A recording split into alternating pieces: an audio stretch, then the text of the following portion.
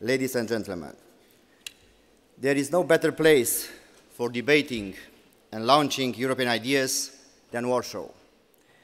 If the European idea managed to truly resist somewhere to the benefit of the Western countries as well as the Eastern ones, then this place is definitely Poland.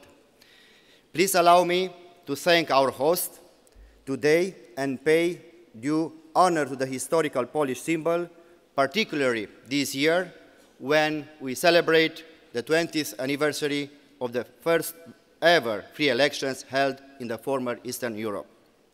It was Poland that opened back then the path on which all other former communist countries from Eastern Europe have later gradually advanced. Thank you, Mr. Prime Minister. Thank you, Poland, again. After 20 years, we are now facing together the problems of this new century, just as promising as is challenging.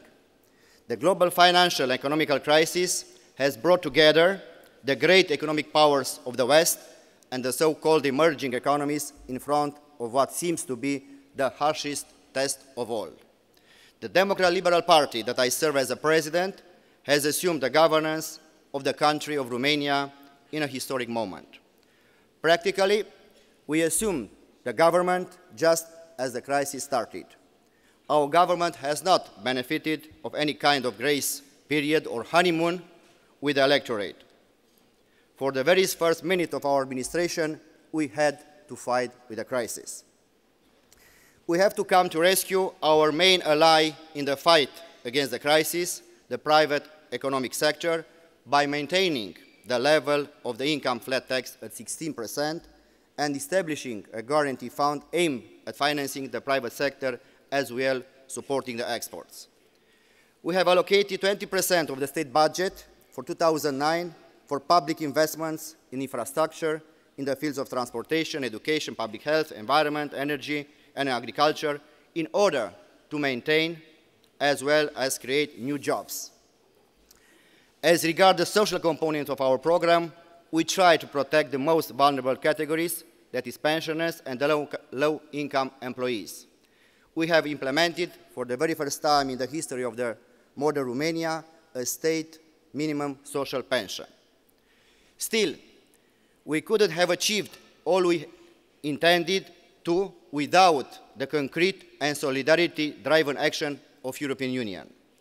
We have recently concluded with the EU and IMF an agreement for financial assistance meant to prevent the abrupt decline of economy as a consequence of economic crisis.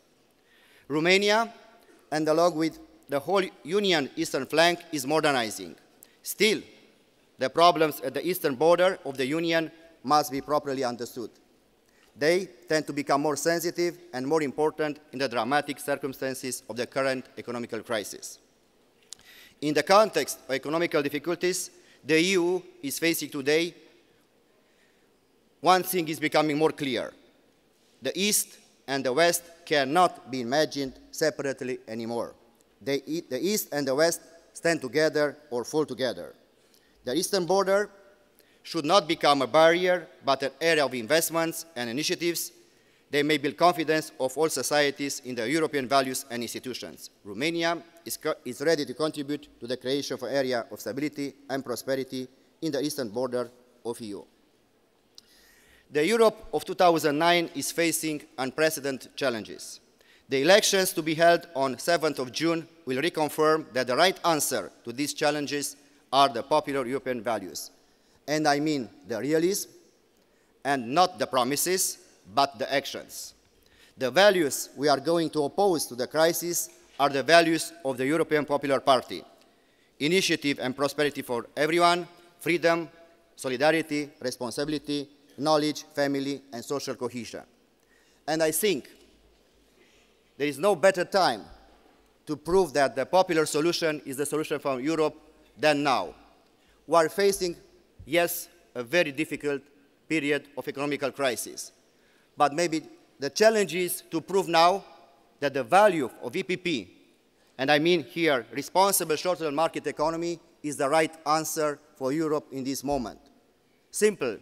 First, you have to produce prosperity in order to deliver prosperity to others. So I think it's better time to explain to everybody that the right solution in this moment for Europe is EPP solution. Thank you and success all of you.